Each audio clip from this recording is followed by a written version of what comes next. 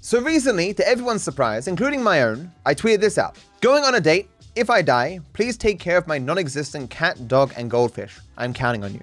I appreciate all the hundreds of people saying that they would take care of my non-existent cat, dog, and goldfish, but also all the people, of course, who wished me luck on my date. I had this picture of me here. I look pretty good, I thought, with the light behind me and whatnot. Really showed off my eyes there. Following on from this, I said, didn't die, had a really great night. I don't think I've ever vibed with someone this well before. Really surprising, honestly, considering how it happened. My sister works with her. She asked me about giving her my number when she was over picking up stuff. Guess I owe her one. So how did this happen?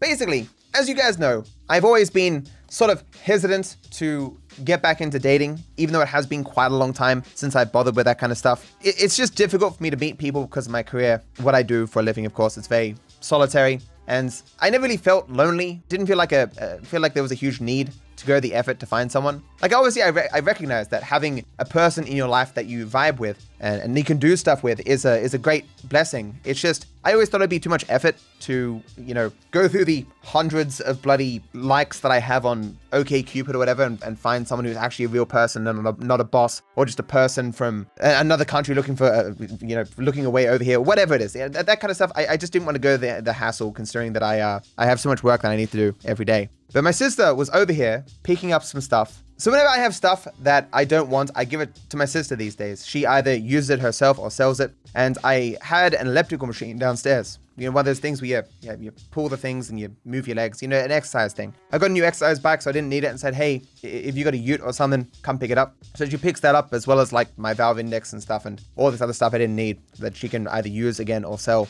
She gave the elliptical to her friend who lives in her building as well. And while she was over, she says to me, I have a friend who is into you and wants your number, because I was telling them about you and they're looking to hook up with someone, and, you know, you came up and they're interested. And I was like, what are the odds that this wouldn't just be a waste of my time? I was really hesitant with the idea. She's like, no, she's attractive and she's smart and you like her, trust me. And even then I was like, you know, but I got so much work to do. And she's like, well, look. She's dated a Twitch streamer before. Turned out to be some Brazilian guy, so not anyone that I know. And I was like, well, I mean, if she's dated a Twitch streamer before, it turns out she doesn't super care much about gaming and stuff, but she understands the life of a streamer, someone in this career. So I was like, oh, well, that's an interesting thing. I don't think I've ever had the opportunity to meet and potentially date someone who has dated a Twitch streamer before. It's like, oh, yeah, why not? Why the fuck not? Just take a day and we'll see how this goes. I mentioned on stream that this date had been set up. Yeah, I was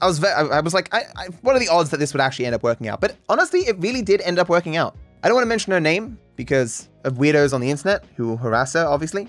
But she seemed perfectly willing to set up what we were going to do on our date. And it seems to be a thing that she really vibes with, because she apparently knows so much about Sydney. Like, she knows all the cool spots, all the things that you can do. And she was like, do you want to know where we're going? And I was like, you know, you can tell me or not. It doesn't matter. She's like, but you like surprises? And I'm like, you know, tell me or not, whatever you think is better. And so she doesn't tell me. And I go, and we went go-karting. Not outside, but like indoor go-karting. It was like on top of a parking garage. And it was really fun. Like, it has like a boost button and stuff, and like I'm just flying around, just like skid. Like, you kind of just like drift around the corners, just going at full speed. And I think I got like 9th out of 20th or something in terms of top time. And so it's not like insanely good, but it was my first time ever doing it. And I really enjoyed it. The only bad part was whenever you catch up to someone and they'd be in front of you and they stop you being able to go really fast. Like, I'm sure they have days where just like only the expert people can ride, so that they're all going at top speed to get the best times and stuff. But regardless, it was still very, very fun. And then we went to get some food, and she also knows a lot about food. And so we ended up going to this little Italian place, and I joked like about getting a pizza, but I always get pizza. So I ended up getting a salmon salad, and she gave me so much shit for it, because she's like, this is like the widest thing you possibly could have picked on the menu. And she was right. And it wasn't even a good salad. And she speaks like 5 different languages, and she's like conversing with the waiter about all these different types of food, because she loves cooking, and so she knows all these different things. And she gets me to try like some zucchini cheese puffs or something, and they were actually quite good. Not that I don't think I like zucchini, but I really did like it. And the other thing we got was like I can't remember, like it was like a white thing on like a bunch of prosciutto. In the white thing was like mozzarella cheese. You know what I'm talking about? Like it was very fancy, and it tasted nice and stuff. And I was really impressed with her knowledge of such things. And yeah, so the meal was great, and I think we're just vibing the entire time. I think in the entire night, there was like maybe like a 5-minute period where we weren't just yapping to each other about everything under the sun. After that, we ended up going to a whiskey bar, something that I had been invited to in the past, but I had never gone to, in part because I thought it would just be whiskey, but it was whiskey and bourbon. And I'm not hugely against whiskey, but I prefer bourbon. And, you know, because she's in the know, she knows all these places. She's like, this is like a hidden bar that only people in the know. And I'm like, yeah, sure, whatever. It's just going to be some nice place, whatever. But it was actually like it's like a dark tunnel, like in between 2 buildings. And then on the other side, there's like just 3 fancy looking types of bars. I don't know if they were all whiskey bars because we only went into one of them. But I was like, what the fuck? I was like, how can these businesses survive given how like off the road that they are? That you just have to happen to know that these are here. But apparently it's like a culture of people who are really into like high quality alcohol. And like these places are like so fancy and well known that like bartenders like fight to serve alcohol here. Like, these are people who are like passionate about alcohol. So there's a huge menu on the board, and it tells you the prices of all these like different types of whiskey and bourbon. It's like a 30-year-old vintage, a 10-year-old, and it's got all these fancy names from all over the world. There's Japanese whiskey and Scottish whiskey and all this jazz. And there's like a small like thimble of some whiskey there worth like $500. And I wanted something expensive, but not ridiculously expensive. So I got myself like it was like $120, I think, the one glass I had. And it was like this much. It was like a shot. And no mixer. Like, I think if I had asked the guy for Coke mixed with the whiskey, he probably would have punched me in the face. I do think it was bourbon, not just whiskey, but whatever. But when I asked the dude for recommendations, he's like, let me tell you something. And he brings out a bottle and he's showing it to me. And he's like, this bottle, how it was made, the way the casks are made in the heat and stuff, they contract, and you can't have the whiskey over a certain amount of years because the keg leaks into it. He's telling me like the backstory of like how the guy died who first made this type of whiskey and why it became so popular, because he died in somehow related to it being made in. He's showing me as a Japanese bourbons and whiskeys. I'm like, this is crazy. And this guy is just so passionate about the history of every one of these drinks. The walls, I shit you not, the walls are just covered in every conceivable possible shape and size of drink you've ever seen. They have like a ladder, like you have at a library, where you like, you know, the ladders that just move along and they take stuff down, and it's so crazy. And they were playing like, you know, like Elvis. And from like, I don't know, but when was Elvis popular? Like 100 years ago? No, not actually 100 years ago, but it was just a very interesting vibe of a place. And you just have to be in the know to know of this place. And it's like a culture that I just never seen before. And so we just chilled there for a bit and had some drinks. Like, she doesn't care about whiskey. She went there mainly because of me, right?